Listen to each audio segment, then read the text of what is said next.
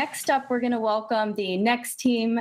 This team is Tulibot from Indonesia, and we're going to have Anu from the Cloud AI team joining as a co-host to ask the team a couple of questions. I'm really excited to see the smart gloves and smart glasses that they worked on. So let's take a look at their demo and see what they built. 400 million people all over the world are suffering from disabling hearing loss, and communication became one of the biggest problems that they are facing. An exclusion from communication can have a significant impact on everyday life.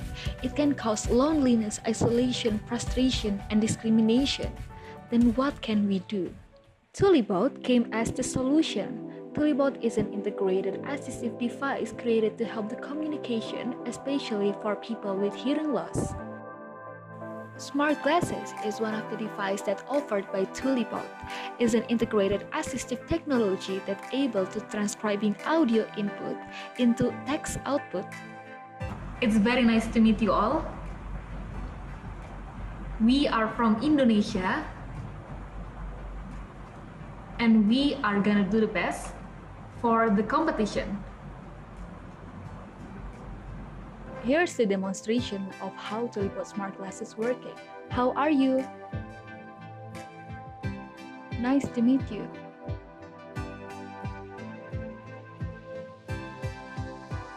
These are several options in Tulibot application. Virtual reality. Smart glasses. These devices are connected with Bluetooth to make sure that the phone are connected with the smart glasses. And then we have live transcribe. Hello, nice to meet you. Deaf people are communicating by doing sign language. This brings the idea to us to developing smart glove prototypes. These gloves are able to transcribing gesture into audio output.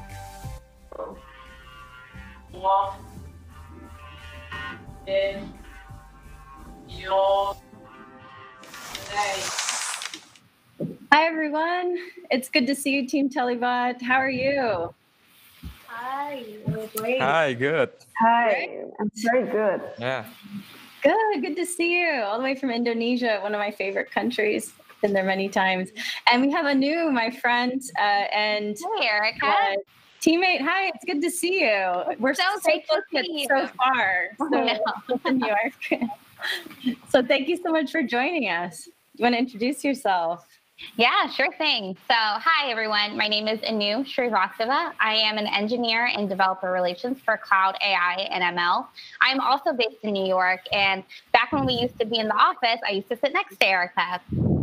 But what I work on are some of the APIs you might have heard of, like Cloud Vision, natural language, and some that we'll see today. So my role is to bring the power of ML to app developers around the world. Great. Cool. So should we get started with some questions? Yeah. Let's get started with the first question. So I was so excited to see this app, especially with all of the APIs that you're using. Can you tell me what was the inspiration behind this, and how did you get started programming with all the hardware? So I remember that day when all of us are going to the cafe and we see that the waiters are deaf. We understand that the waiters are having a very hard time to communicate, especially with the customer. And then we also see the data in Indonesia that there are 40.5 million people in Indonesia who are suffering from disabling hearing loss. And that was a very huge number. And we are understand that deaf people are having inequality in their life, especially in education and communication. And at that moment, we are thinking like, why can't we try to build a solution that might be helpful for deaf people, especially in their communication? And for the hardware, because all of us are starting from different major, we are trying to mapping the problems in the development, and then we started just to develop the hardware and the program. Super cool. I had a question about the gestures. So you have the gestures and then you're able to output it as audio. How did that work?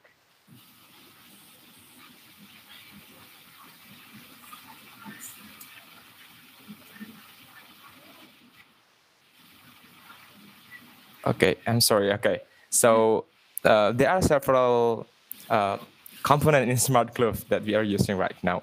The first sensor is flex sensor that stick in forefinger and thumb. And second is an inertial measurement unit, or EMU, is an electronic device that measure and report body specific force and angular rate using combination of accelerometer and gyroscope. Oh. The device then turns the finger movement into electric signal, which are sent to mini computer in here. In this case, it's Raspberry Pi. The board transmit the signal wirelessly to a mini computer that translate them into spoken word using speaker in here. At a rate about 1 word per second.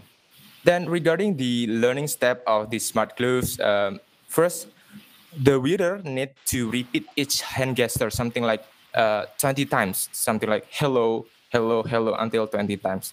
Then the custom machine learning algorithm turn this gesture into letters, number, and words they represent. So I think that's how the smart gloves outputting the spoken word audio. Very cool. So what's next for Tulibot? For the next plan, we will develop the three things from Tulibot. So the first, we will use copy display module on smart glasses to project the output. So we will not use mirror anymore, and it will be more comfortable to use and less heavy. And for the smart glove, we will use material that are more comfortable to the for using for the users. And we already developed a new feature of the Tulibot application that is called group captioning. This feature can help deaf people when they are in a fairly large scope of communication, like seminar or something like that. So when deaf people are at such event and there is no interpreter, they will find it difficult to get information from the speaker. Using the previous feature would be difficult to use because nearby sounds would interfere with the sound from the speaker. So we provide a group chat that accommodates seminar participants and the speakers. The results of speech text from the speaker will be broadcast to each participant who is part of the group chat, and the deaf people can receive information from the speaker's live caption without any disturbance. So those are the three things that we will continue to develop. Wow, that's great. I'm excited to see what comes next. So now we're going to take a question from the live chat.